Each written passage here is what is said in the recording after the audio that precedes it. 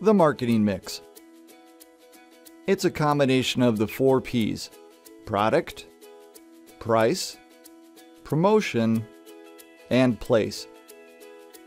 When we talk about product, we mean things like the quality of the product, the design, the packaging it's sold in, and the brand.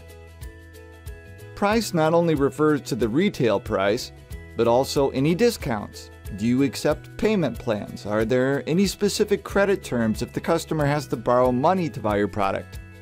Promotion deals with any advertising. Personal selling. Are there salespeople? Public relations? Emails? Anything that gets the word out. Place. Do you have a retail location or a storefront? Do you deliver? Can the product be downloaded? Basically, all distribution methods. Let's say you want to sell hamburgers. Great, but first you need to know your target market. Who are you going to sell hamburgers to? Well, hello there. Your target market will affect your 4 P's. In this case, you'll want a very high-end hamburger. Consider a product that features truffles, which are super expensive stinky mushrooms. Oh, that sounds delightful. You're going to have to charge a lot because your cost will be high. $25. A good promotion might be an advertisement in Fancy Pants magazine.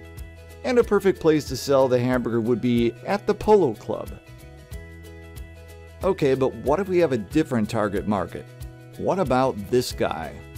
Peace man. This marketing mix won't work for him. Consider a vegetarian burger.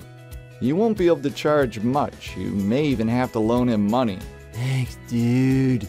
Including good karma fries will encourage him to spread the word. And selling them in a public park would be a good idea. Okay, but what about this target market? Arrgh. Again, we should adapt the marketing mix. He spends a lot of time at sea, so waterproof packaging would be a good idea. He doesn't have any cash, but has plenty of goats on board.